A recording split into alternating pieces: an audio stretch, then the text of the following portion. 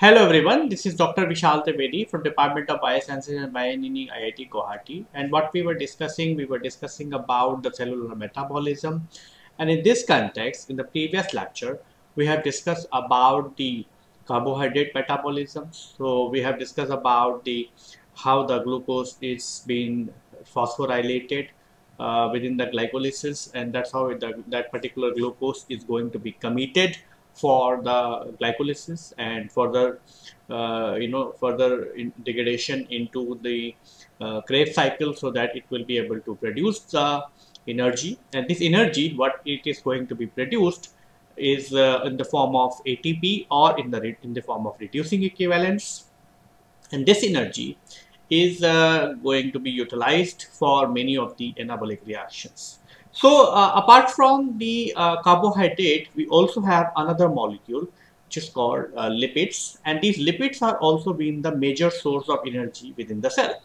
So in today's lecture, we are first going to discuss about the catabolic reactions of the lipid metabolisms and how it is actually generating the energy. And subsequent to that, we are also going to discuss about the anabolic reactions. And at the end of this lecture, we are also going to discuss about the how the body is managing the different types of metabolic byproducts. So, as we have discussed in the past, also in the previous lecture, also that when you talk about the cellular metabolisms, you can have the two different types of metabolism. One is catabolism, where you are actually going to have the energy producing reactions, and within the catabolism, you are actually going to have the two different types of biomolecules. You can have the carbohydrate and or you can have the lipids. Carbohydrates are actually going to be processed within the glycolysis, followed by the Krebs cycle, whereas the lipids are actually going to be processed under the beta oxidation, and ultimately both of these processes are going to produce large quantity of energy in the form of ATP slash NADH. Okay, and this energy is actually going to be utilized into the anabolic reaction, where you are going to have the biosynthetic pathway. So within the metabolic reactions, we are going to discuss about the protein synthesis or amino acid synthesis. And at the end, we are also going to discuss when you are going to do the catabolic reactions or the anabolic reactions, they both are actually going to produce the waste material, right? And this waste material also need to go through with some of the metabolic pathways so that it can be detoxified. So let's start with the beta oxidations. So beta oxidation, as the name suggests, is actually a metabolic pathway which is required for the lipids. And the lipid is a chain, is a carbon, is made up of the fatty acids plus glycerol, right? And this fatty acid part is actually going to be utilized into the beta oxidation to produce the energy. And how we are going to get the fatty acids, right? So when we consume the lipids into the food, for example, if we take the food, right? For example, if we take the pizza, right? So pizza is actually going to have the lipid, right? And that lipid is actually going to be digested by the enzyme which is called lipase, and that's how it is actually going to generate the fatty acid. And then the fatty acid is going to be absorbed by the small intestine, and ultimately it is going to be transported to the liver, and it is also going to be transported to the other body parts, and it is actually going to be used for the beta oxidation to generate the energy. Now, before we get into the beta oxidations, we have to first very briefly see how all these things are actually working. So, what you are going to do is, when you are going to take the fat into the food, fat will get into the stomach. So there is no digestion of the fat into the stomach, right? And then it will enter into the small intestine. When it enter into the small intestine, the bile salt, which is going to be released from the gallbladder, is actually going to emulsify the fat. So what is mean by the emulsification is that it is actually going to make the fat molecules more polar in nature, so that it will get dissolved into the aqueous environment, and so that it will actually going to be have the proper action of the different enzymes. So in this process of the emulsification, it is actually going to form the micelles and the fatty acids, and then it is actually going to present into the small intestine, where it is actually going to be digested, and that's how it is actually going to produce the fatty acids. These fatty acids are then going to be taken up taken up into the blood, and that's how it is actually going to form the chylomicrons. And then these chylomicrons are actually going to transfer to the capillary, to the blood, to the different tissues.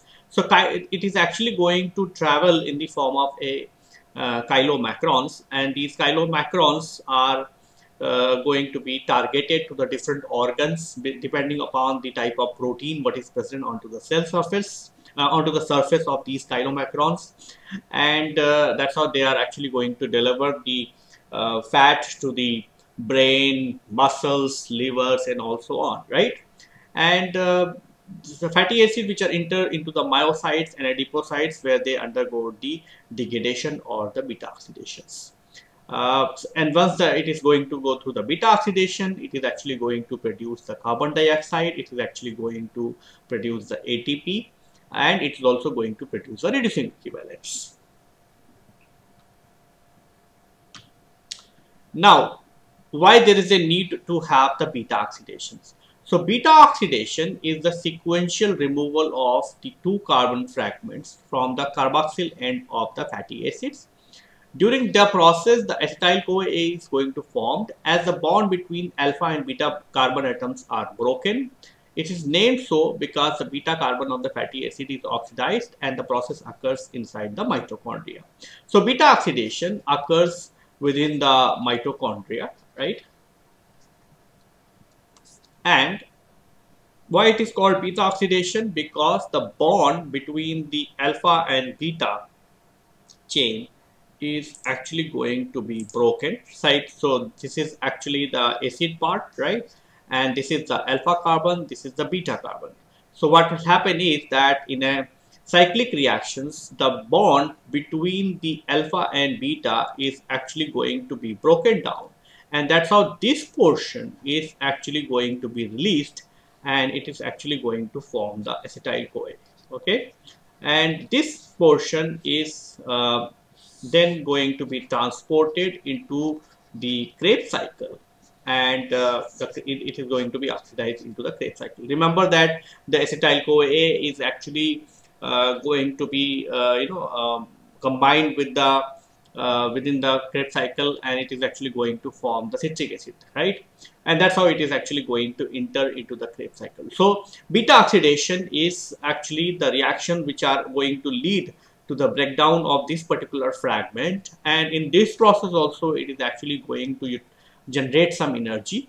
So you can imagine that if you have a carbon of pentadecanoic acid, it is actually going to have this kind of breakage after every two carbons, right? So it is actually going to have a breakage here, it is going to have a breakage here, it is going to have a breakage here, like that, right? And all these two chain carbons are actually going to be get converted into the acetyl-CoA, and then these acetyl-CoA will be transported or will be a part of the Krebs cycle, and that's how it is actually going to produce the energy. So beta oxidation is that it is actually going to produce the acetyl-CoA from the long chain fatty acids, and then acetyl-CoA will enter into the Krebs cycle. So this process also requires the multiple steps, right? First of the step is that it actually requires the activation of the lipid molecules and then the transported of the lipid molecules within the mitochondria. Remember that the beta oxidation will occur inside the mitochondria compared to that the carbohydrate metabolism starts from the cytosol. So the fatty acids are activation and the transportation to the mitochondria. Enzymes for the beta oxidations are located in the mitochondrial matrix, which means the liquid part of the mitochondria. The fatty acids with chain length greater than 14 cannot cross the mitochondrial membrane as such. Therefore, they first undergo activation and then transportation aided by the three enzymatic reactions. Once the fatty acid reach the target cell, their activation take place in the cytosol. So fatty acid activation is a ATP dependent acylation reaction in which the fatty acid is activated by the coenzyme A and ATP to form the fatty acyl CoA with the help of an enzyme which is called as acyl CoA synthetase. Or it is also called as acyl CoA ligase or acyl CoA thiokinase. Thus, acyl CoA synthetase catalyzes the formation of a thioester linkage between the carboxyl group of the fatty acid and the thiol group of the coenzyme A to yield the molecule which is called as fatty acyl CoA. So this is the fatty acid, right? And this group is going to be combined with this group, right? And that's how it is actually going to form the fatty acyl CoA. And in this reaction, the ATP is actually going to be consumed because you know that it is forming a high energy bond, right? So this is actually going to be linked to the CoA, right? And that's how it is going to form the fatty acyl CoA. And the energy what is present in the ATP is actually going to be consumed. Now, once you have generated the fatty acyl CoA, you are actually going to commit this particular lipid for beta oxidation, which means you have already invested some energy or you have already invested some amount of energy into this so that you can be able to send this lipid for the beta oxidation inside the mitochondria, and then it is actually going to be generate more amount of energy. Now the next step is the transportation into the mitochondria. So mitochondrial inner membrane is impermeable to almost all the fatty acid CoA molecule which are transported to the mitochondrial matrix by the carnitine shuttle.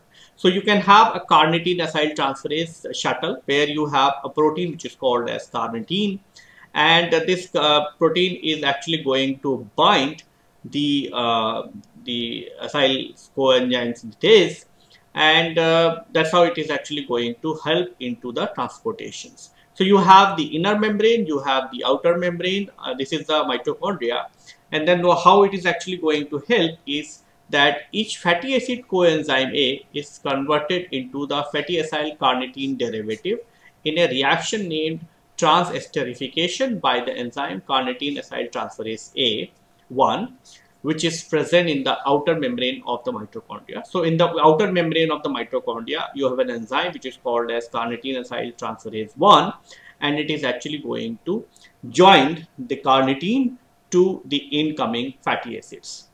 The derivative is, this derivative is located to the mitochondrial matrix by the acyl carnitine translocase, which is present in the inner membrane of the mitochondria. This means once this is going to be formed, it is actually going to be taken up into the inner membrane, and then you are actually going to have the acyl carnitine translocase. This is actually going to allow the entry of this carnitine conjugated fatty acid molecules. And once it enter into this, then you are going to have the carnitine acyl transferase 2, which is actually going to remove. So once the fatty acid is regenerated via the carnitine acyl transferase 2, located onto the matrix side of the inner mitochondria, carnitine is transported. So this carnitine protein is again transported back to the outer membrane, and then it will be available for making a complex with the other molecule of the. So carnitine is transported back into the inner mitochondrial space via the acyl carnitine transporters, which is then ready for the participation into the other reaction of the activating the fatty acids. So these are the this is the carnitine acyl transferase shuttle, and it is actually going to help in the transportation of these acylated lipid molecules. Then we have the stages of the beta oxidation. So you can have the three stages. Stage 1, you can have the beta oxidation. Stage 2, oxidation of acetyl-CoA, and stage 3, that is called as the oxidative phosphorylation. So in the stage 1, the long chain fatty acid is oxidized to yield the acetyl residue in the form of acetyl-CoA, which is known as the beta oxidation. Then the stage 2, the oxidation, the acetyl-CoA produced from the oxidation of the fatty acid is further oxidized to carbon dioxide via Krebs cycle to yield the reducing balances. And then the stage 3 is that whatever the reducing equivalents are being generated, they will be going to, so electron derived from the oxidation of the stage 1 and 2 passes to the oxygen via the mitochondrial respiratory chain for ATP synthesis by the oxidative phosphorylation. This means this is the stage 1 where the long chain fatty acid is actually going to be broken down after every 2 carbons, right? And then it is actually going to generate the acetyl-CoA. So for example, in this case, it is actually a 16-membered carbon, right, fatty acid. So it is actually going to generate the 8 acetyl-CoA. And then all these 8 acetyl-CoA is going to enter into the citric acid cycle, and it is actually going to generate the 16 carbon dioxide molecule. And at the end, it is actually going to generate the NADH and FADH2. Along with that, it is going to generate the ATP, GTP, and all that.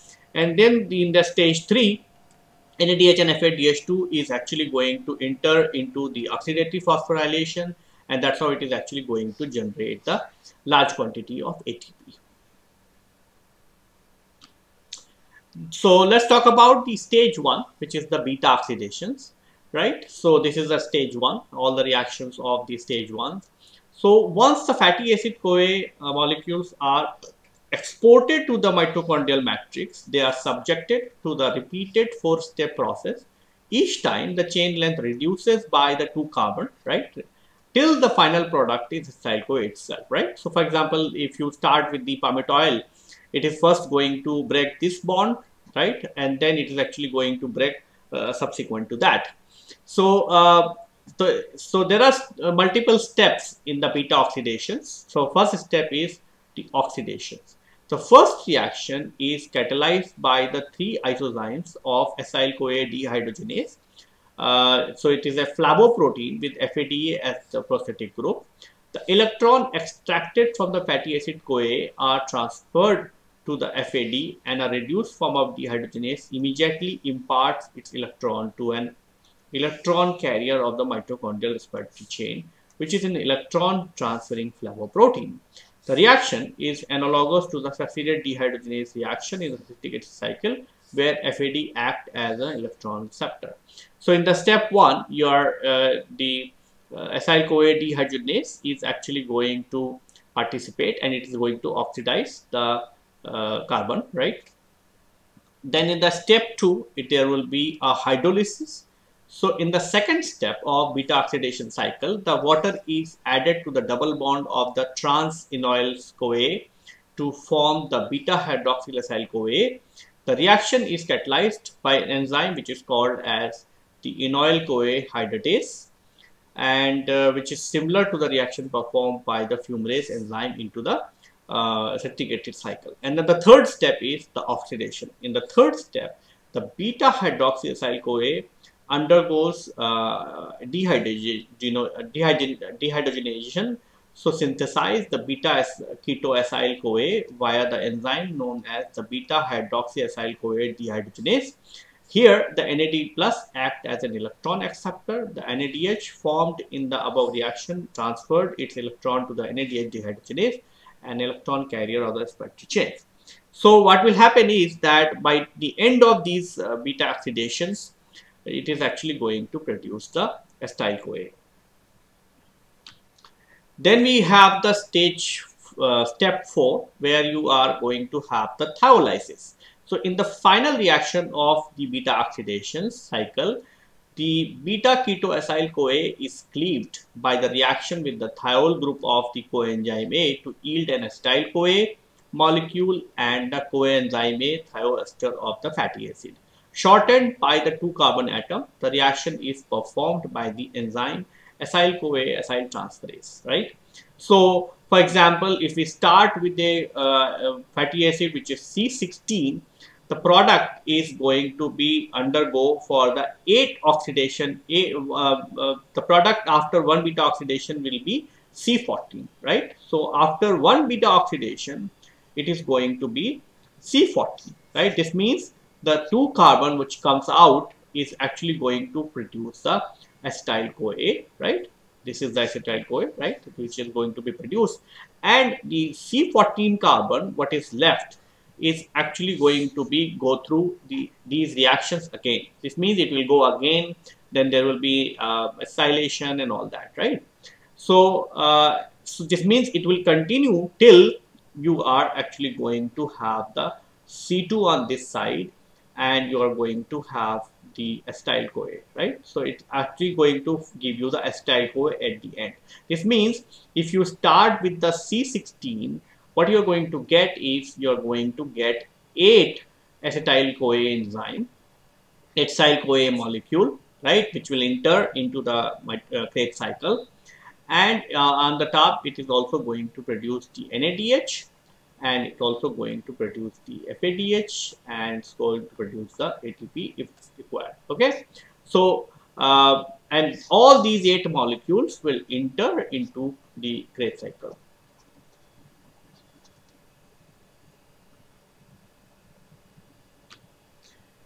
Now, in the stage 2 of oxidation of acetyl CoA, considering the palmitoyl CoA C16, 1 beta oxidation will give you the myristoyl CoA and an acetyl CoA enzyme, which undergoes 6 more rounds of beta oxidation to get the completely oxidized to yield the 7 more acetyl CoA molecule.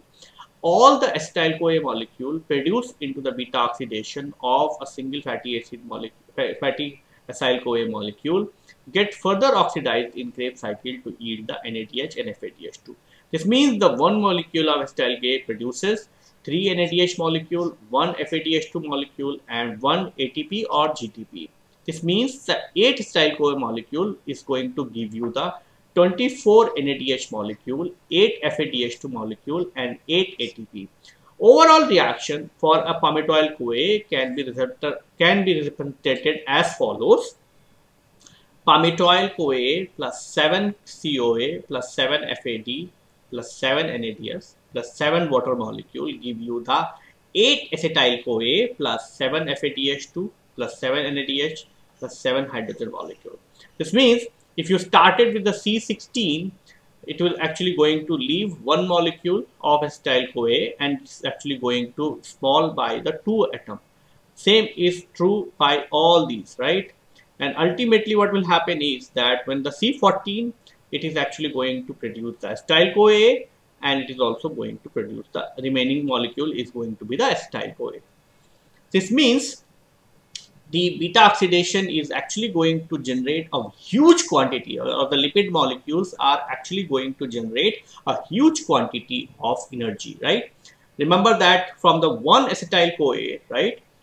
1 acetyl CoA, you are actually going to generate 15 ATP molecule, right, under the Krebs cycle. This means if I have 1 oxidation of 1 palmitoyl CoA, right, 1 palmitoyl CoA, it is actually going to generate the 8 ATP, 8 acetyl CoA molecule. This means it is actually going to generate approximately 120 ATP molecules, right, from the beta oxidation. Whereas it is also going to generate some more amount of NADH and FADH2 even from the beta oxidation step as well. Now, how you are going to do a regulation of fatty acid biosynthesis and catabolisms. So, fatty acid regulation, biosynthesis and catabolism is completely being regulated by the location of the fatty acids.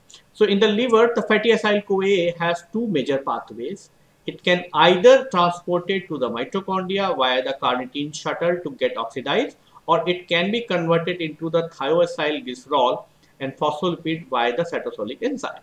The carnitine shuttle, which is a three-step process, is the rate limiting step for the fatty acid oxidation, and therefore it is an important point of regulation. Once the fatty acids are transported to the mitochondrial matrix, they are destinated for the beta oxidation.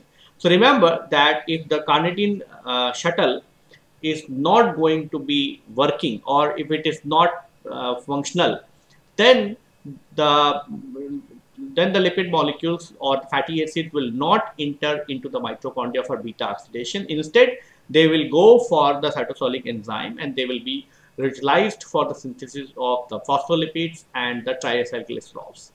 And these are the storage molecules, or sometimes the phospholipids are going to be a part of plasma membrane. So manoyl-CoA, the first intermediate of the fatty acid biosynthesis via the acetyl-CoA, also regulate the fatty acid oxidation. When there is an ample amount of glucose supplied to the liver, fatty acid synthesis begins from the acetyl-CoA, which produces the manoyl-CoA that inhibits the carnitine acyltransferase 1. This means if you have the enough amount of glucose, so that means the glucose is enough to give you the energy, and in that case what will happen is that the acetyl-CoA is actually going to be withdrawn from the Krebs cycle, right? So this means if you have enough quantity from the glucose oxidation, there will be an excess of acetyl-CoA, right? And this acetyl-CoA then would be working as a precursor for the fatty acid biosynthesis. And this acetyl-CoA, the first molecule what it is going to produce is the manoyl-CoA, right? And manoyl-CoA is actually a inhibitor of the carnitine acyltransferase, right? The first enzyme which is in the carnitine shuttle, right? And if the first enzyme in the carnitine shuttle is not working, it is not going to attach the carnitine to the fatty acids, and as a result there will be no transport of fatty acid from the cytosol to the mitochondria, and as a result it is not going to go through to the beta oxidation. Instead, it is actually going to be utilized for the fatty acid biosynthesis. This means it is going to be utilized for the synthesis of triacylglycerol or the synthesis of the other phospholipids. So when the NADH and NAD plus ratio is very high, this means the cell is sufficient enough with the energy. Okay, so you can imagine like that. Okay, if it is a very high ratio, this means you have more amount of NADH and you have less amount of NAD plus. That means the cell has sufficient energy. Then it is indicating the enough energy for the cell to perform vital activities. Beta hydroxy coenzyme dehydrogenase is also being inhibited. High concentration of acetyl-CoA inhibits the thiolase, right? So these are the enzymes which are actually functional within the during the beta oxidations. During the time of vigorous muscle contraction, the strenuous exercise or fasting, the consumption of ATP is increased, which reduces the concentration of ATP and increases AMP that activates the AMPK, the AMP activated protein kinase, and the AMPK phosphorylate various other targets enzymes such as acetyl-CoA carboxylase, which catalyzes the manoyl-CoA synthesis. This phosphorylation and thereby inhibition of coenzyme carboxylase bring down the concentration of manoyl-CoA, relieving the inhibition of fatty acid acyl-carnitine transporters into the mitochondria and allowing the degradation of the stored fat to undergo oxidation to regain supply of ATP from the fats. So these are the things, right? If you have the high glucose molecules, you are actually going to produce the insulin, and insulin is actually going to participate into the fatty acid biosynthesis and regulation. So when the blood glucose level is high, the insulin dependent protein phosphatases dephosphorylate the acetyl-CoA carboxylase, thereby activating it, and ACC starts synthesizing the manoyl-CoA, which inhibits the carnitine acyltransferase 1 and thereby preventing the entry of fatty acid coenzyme, fatty acyl CoA into the mitochondria. This means once you have the high blood glucose level, it is actually going to induce the production of insulin. And once there will be an induction of insulin, insulin will actually go and bind to the insulin receptor, and that in turn is actually going to produce the large quantity of phosphatases. And once the large quantity of phosphatases is produced, it will actually going to dephosphorylate the acetyl CoA carboxylase. So acetyl CoA carboxylase is inactive when it is phosphorylated, and it is active when it is dephosphorylated or native form. So once the phosphatases are produced, they are actually going to have the active ACC. And what is the job of the active ACC is that it is actually going to take up the acetyl CoA from the Krebs cycle, and it is actually going to produce the mannonyl Ka, and mannonyl CoA is actually going to form the fatty acid. And mannonyl CoA is actually a very potent inhibitor of the carnitine acyltransferase 1. So this means it is actually going to destroy the carnitine shuttle. And once it is destroying the carnitine shuttle, it is actually going to destroy the transport of fatty acid into the mitochondria. And if it is destroying the entry of the fatty acid into the mitochondria, it is actually going to abolish the beta oxidation of the fatty acids. And as a result, it is actually going to promote more the synthesis rather than the degradation of the fatty acids. So that's why it is always been recommended that if you want to reduce the amount of fat into your body, you always should ensure that there is no enough glucose present. This means, what it means is that it is not the fat which actually increases the fat level. It is the glucose which actually increases the fat level. Because if you have a high quantity of glucose within the blood, it is actually going to promote the synthesis of fat rather than the fat burnout, right? And that's why it is important that we should have the less amount of glucose into the blood. So when the blood glucose level drops, the glucagon release activates the pKa, which phosphorylate and inactivate the ACC. The concentration of the mannonyl CoA drops, which relieves the inhibited entry of fatty acid into the mitochondria and replenishes the beta oxidation. So this is all about the catabolic reactions, what we have just discussed, right? And what we have discussed about the catabolic reaction of the glucose and the lipids or the fatty acids, and within the glucose we have discussed about the glycolysis, and we also discussed about the Krebs cycle.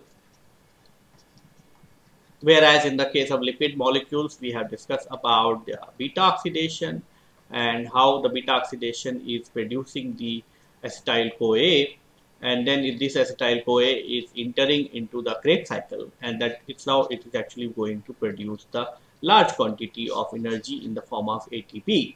So now once you have generated the large quantity of ATP, this ATP is actually going to be utilized into the anabolic reactions. Anabolic reaction means the biosynthetic reactions. And anabolic reactions are required for the growth of the organism or growth of the person, right? Because if you want to grow, for example, if you want to grow from 1 mm to 1 centimeter, right? This means you actually require the enough quantity of material, right? So that you can actually be able to, for example, if you want to increase the length, right? So you also have to synthesize the muscles, right? And muscles is nothing but made up of the different types of protein molecules, lipid molecules, right? So you also require the synthesis of protein and lipids, and you also require the nucleic acid, right? So if you want to do a synthesis, you also require the energy. So energy you have already produced, right? And this all energy is the endogenous energy. It's not the exogenous energy, right? And I'm sure you all very much aware of what is mean by the endogenous energy, what is mean by the exogenous energy, right? For example, if you take a carbon molecule, if you take a carbon, right, and if you burn this carbon, it is actually going to give you the energy, right? This is a exogenous energy because it is always present outside, right? That's how you do actually. You take the carbon, you burn it, and that's how you keep it into a corner of your room, and that actually keeps the room warm actually. But this is not going to remain continuous, right? Whereas in these cases, you are actually producing the energy by running the different types of metabolic reactions within your body, right? So these are the endogenous energy, and that energy is actually going to be utilized for forming the bonds between the constituents. For example, in this case, if you want to make the protein, you always have to make the bond between the amino acids. If you want the lipid synthesis, you always have to make the bond between the fatty acid and glycerol. Similarly, for the nucleic acid, you always have to make the bond between the nucleotides molecule, and that's how it is actually going to synthesize the genome for the new cell. It is going to synthesize the plasma membrane for the new cell. It will also require the synthesis of the protein for the new cell. And once you have all these raw material, the cell is actually going to enlarge in size, and that's how it will actually going to help into the growth of the organism. So let's discuss about the anabolic reactions, and what we are going to discuss, we are going to discuss about the biosynthesis of the amino acids, where all this energy is going to be utilized. So amino acid biosynthesis. Amino acid are categorized into the two different categories, essential and non-essential amino acid, based on the biosynthesis. Thus, the amino acids which are actually which you can be able to synthesize in your body by the raw material are called as the non-essential amino acids, because these are the amino acids which you can be able to synthesize from the raw material. Whereas the amino acids for which either you don't have the biosynthetic pathway or you cannot synthesize from the raw material because you don't have the requisite biosynthetic pathway, they are called as the essential amino acids. So for the plant can be able to synthesize all the amino acids. So it is actually all the amino acids are non-essential amino acids for the plant, because plants can easily take the carbon dioxide, water, and the other metabolites, and it can be able to synthesize all amino acids because the plant has the biosynthetic pathway for all the amino acids. Whereas the animals are dependent on the plant to provide the amino acids, right? So these are the amino acids which are essential. So these are the essential amino acids for which there is no pathway present in the animals, right? This means these are the amino acids which it has to take from the plant. So plant has to provide these. And how the plant provide these? Plants are actually giving you the different types of raw material, right? For example, pulses, right? So if you take the pulse is actually going to be get digested into the digestive system, and it is actually going to release the different types of amino acids. For example, if you take the rice, right? Rice is also going to produce some amount of amino acid which are falling into the essential amino acids. And then you have the non-essential amino acids, where you actually have the biosynthetic pathway. So you have the pathway and you just require the raw material, right? So you actually require the ammonia, you require the carbon dioxide, you require all those kind of things, and then you can be able to produce these amino acids. Or sometimes some of these amino acids are also being derived from the essential amino acids. So that's how also you can actually be able to have the biosynthetic pathway. So these are the 10 amino acids, and these are also 10 amino acids. So biosynthesis of the amino acids. Principally, all amino acids are derived either from the glycolysis or citric acid cycle or pentose phosphate intermediates. These derivatives provide the carbon skeleton from the amino acids, whereas amino group or the nitrogen in the same is provided either by the glutamine or the glutamate. Not all the amino acids are synthesized by the organisms, which they need from the outer environment, either in the form of protein or from the dietary food. These amino acids which they cannot synthesize by the organisms are called as essential amino acids, and the rest are called as non-essential amino acids. The most important reaction that take part in almost all the biosynthetic pathway of different amino acids are reductive amination of the alpha keto acids, or the transaminations reactions, or require a coenzyme PLP, that is a pyridyl 5-phosphate. So this is an overview of the amino acid synthesis, where you actually have the different types of amino acids derived from the carbohydrate metabolism. This is the glycolysis. What you see here is from here to here, right? This is the glycolysis, and then from the pyruvate, this is the Krebs cycle. Okay, and what you see here is that from the first, for example, from the glucose, you can actually be able to have the ribulose phosphate, and from that you can actually be able to have the synthesis of histidine. Similarly, from the 3-phosphoglycerate, you can have the synthesis of serine, and once you have synthesized the serine, that serine can be converted into the glycine and the cysteine. Similarly, 3-phosphoglycerate can enter into the pentose phosphate pathway, and then pentose phosphate pathway is going to generate the erythritose 4-phosphate, and that along with the phosphonol pyruvate can give you all the aromatic amino acid like tryptophan, phenylalanine, and tyrosine. And then we also have the other amino acids like aspartate, asparagine, methionine, threonine, all that from the Krebs cycle, like the oxaloacetate, right? Similarly, from the alpha ketoglutarate, you can actually be able to produce the glutamate by the different types of metabolic reactions. And once you produce the glutamate, you can convert that into the glutamine, proline, and arginine. Similarly, from the pyruvate, you can be able to produce the alanine, valine, leucine, and isoleucine. So, based on these kind of scheme, the amino acid biosynthesis can be decided into the different families. So, you can have the glutamate family, you can have the pyruvate family, you can have aspartate family, serine family, aromatic amino acids, and you can also have the histidine family. So when you talk about the glutamate family, you only what you require is you require the synthesis of the glutamate. Once you synthesize the glutamate, you can be able to synthesize the glutamate, glutamine, arginine, and proline. Similarly, once you have the pyruvate, from the pyruvate you can be able to generate the valine, alanine, leucine, and isoleucine. From the aspartate, you can be able to synthesize all these. From the serine, you can be able to synthesize all these. From the aromatic amino acids, you can be able to have the tryptophan, phenylalanine, and tyrosine. So let's start first with the glutamate family. Okay, so biosynthesis of the glutamate and glutamine.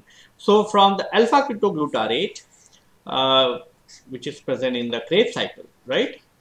You can be able to synthesize the glutamate, and once you synthesize the glutamate, you can be able to convert that glutamate into glutamine, proline, or the arginine.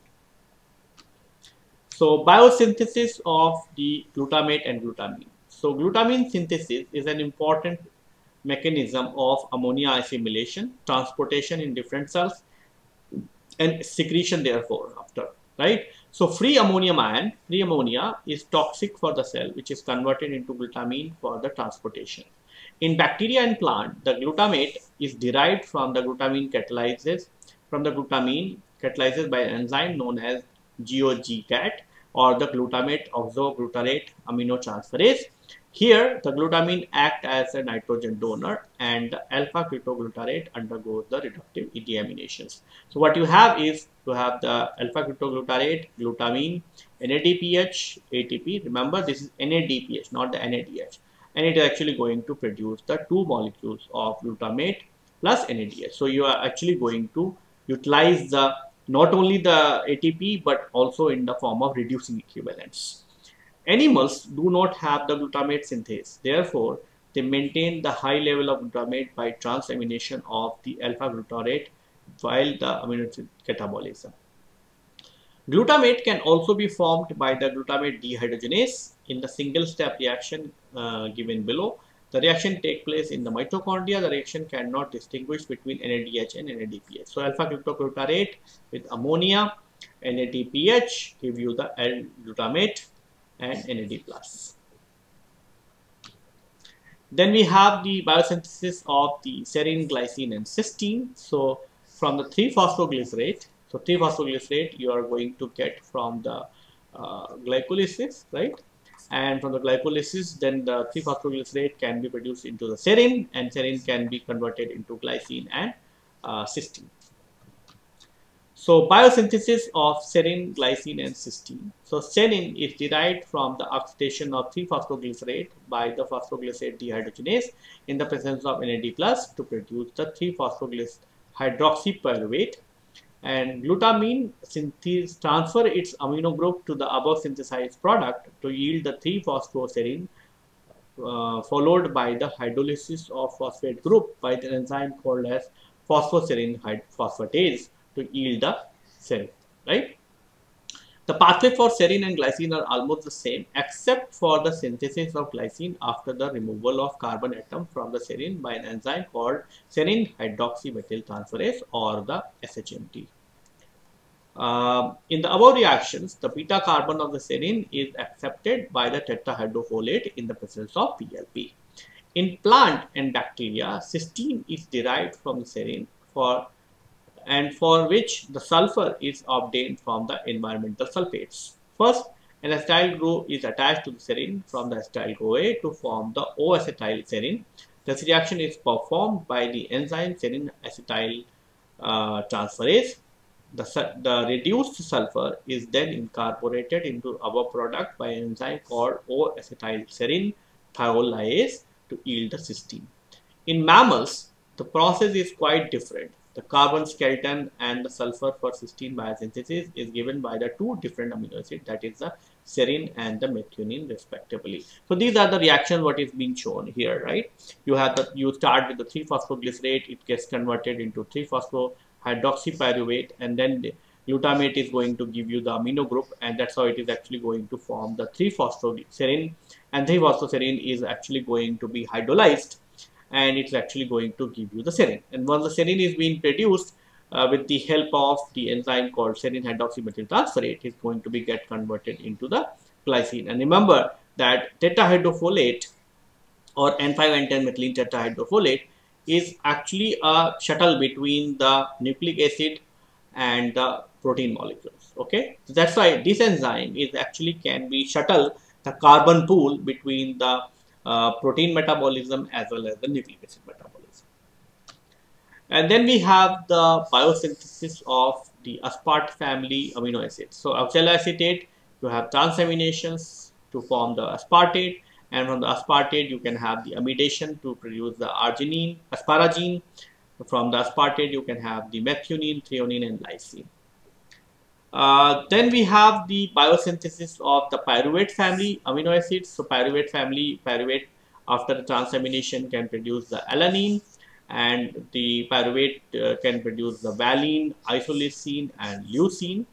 So and then we have the biosynthesis of the aspartate and alanine. So carbon skeleton for aspartate and alanine is derived from the oxaloacetate and pyruvate respectively, whereas the amino group is provided by the glutamine for both the amino acids. In the above reaction, the alpha-ketoglutarate is formed as the byproduct along with the alanine and aspartate as amino acid. This is an example of the transamination reaction, and it is catalyzed by the aminotransferase in the presence of coenzyme PLP. So you have this kind of transamination reactions where one side you have the oxaloacetate and glutamate, and this side you are going to generate the aspartate and the alpha-ketoglutarate. So it can actually go in both the directions. So depending upon whether you require the aspartate or whether you require the glutamate, it can actually be able to convert the enzymes, convert the amino acid into each other. Same is true for the pyruvate and alanine also. And then we have the biosynthesis of the proline and the arginine. So these are the reactions what you're going to have for the biosynthesis of the proline and arginine. So it starts with the glutamate. Glutamate is actually going to be having the energy of the ATP, and it is actually going to form the gamma glutamyl phosphate, and there will be a phosphorylation reactions, right? So it is going to be catalyzed by an enzyme called glutamate kinase, and once you generate the gamma glutamyl phosphate, then gamma glutamyl phosphate is going to be reduced by an enzyme called gamma glutamyl phosphate reductase, and that is going to form the glutamate semi-aldehyde. And then this semi-aldehyde is actually going to be get converted into the pyrroline 5 carboxylate, and this 5-formyl carboxylate is further going to be reduced by enzyme called pyrroline carboxylate reductase, and ultimately it is going to form the proline. In animals, the arginine is produced from the glutamate in the urea cycle. Principally, arginine is derivative of the ornithine, which can also be produced from the glutamate gamma semi-aldehyde by transamination reaction.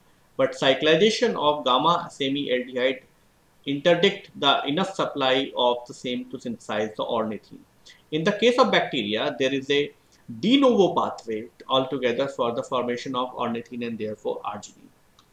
So, biosynthesis of the aromatic amino acids. So, from the phosphoenol pyruvate, it is actually going to combine with the arthrosis 4-phosphate from the pentose phosphate pathway, and that's how it is actually going to form the tryptophan, tyrosine, and phenylalanine. And tryptophan can further be converted into tyrosine if required. So, from the chorismate, it is actually going to form the anthranalanin, and then from here, it is actually going to form the enolyl 1 carboxyphenyl amino decarboxyribulose phosphate, and from here it is actually going to form the indole 3 glycerol phosphate, and ultimately it is going to be get converted into the tryptophan. So once it is going to form the tryptophan, it can be get converted into the tyrosine. So enzyme tryptophan synthase, which perform the last reaction in the conversion from the chorismate to tryptophan, has two subunits, alpha 2, beta 2, that perform the two different parts of the whole reaction. Indole 3 glycerol phosphate alpha subunit is going to form the indole plus glyceraldehyde plus 3 phosphate, and indole plus serine is actually going to form the tryptophan, and there will be a bowl of water. Indole formed in the first part of the reaction is moved through the channel from the alpha subunit.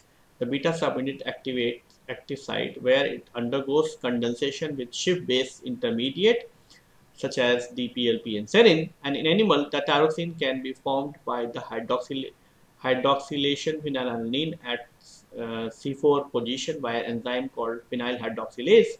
So this is the tyrosine, right? And when you have the phenyl hydroxylase, it is actually going to form the, so this is the phenylalanine actually, and when it has the phenylalanine hydroxylase, there will be a hydroxylation reaction, so it's going to have the hydroxylation on this side, and it's actually going to form the tyrosine. Then we have the biosynthesis of phenylalanine and tyrosine in plant and bacteria. So in the plants and bacteria, the phenylalanine and tyrosine is derived from the chorismate, where prephenate is a common intermediate, and then the pathway diverges to the two branches, one forming the tyrosine from the 4-hydroxypyruvate and the other forming the phenylalanine from the phenyl pyruvate. The final reaction is the transamination that involves the transfer of the amino group from the glutamine. So this is the pathway what is being shown, right? From the chorismate, it is going to form the prephenate, and at this stage it is going to bifurcate into the two pathway, and one side it is going to form the 4-hydroxyphenyl pyruvate, other side it is going to form the phenyl pyruvate, and then it is actually going to have the transamination reaction, and that's how it is going. On this side it is going to form the tyrosine, whereas in this side it is actually going to form the phenylalanine. So regulation of the amino acid biosynthesis. So you can have the regulation of the different types of biosynthetic pathways, and it all depends on the availability of the different types of metabolites, and that's how they are actually either going to upregulate or downregulate the different enzyme activities. For example, in this case, the glutamate synthase, so amino acid biosynthesis is aerosterically regulated. The end product of the pathway generally regulate the enzyme that catalyze the initial step of the pathway. Along with the allosteric modulation, feedback inhibition is also being seen to regulate the amino acid biosynthesis. Glutamine synthetase is an important enzyme that participates in almost all the reaction, all of the amino acid biosynthetic reactions. Therefore, this enzyme is inhibited by the various other molecules such as AMP, CTP, glycine, alanine, etc.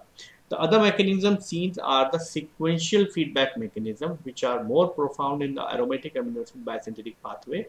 And in this mechanism, the amino acid phenylalanine, tyrosine, tryptophan sequentially inhibit the 3 isozyme of the enzyme THP, and that's how it is actually going to inhibit the synthesis of the aromatic amino acids.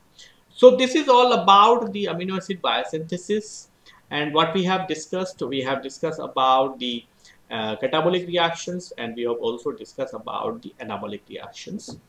And at the the purpose of the catabolic reaction is to produce the energy, whereas the purpose of the anabolic reaction is to utilize that energy for the synthesis of the different biomolecules which they require for the synthesis of the different types of biomolecules such as proteins, lipids, and the genome, right?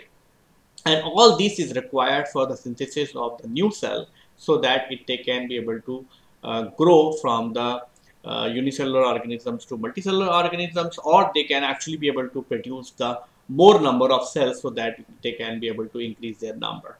So with this, I would like to conclude my lecture here. In our subsequent lecture, we are going to see more aspects of the biological system. Thank you.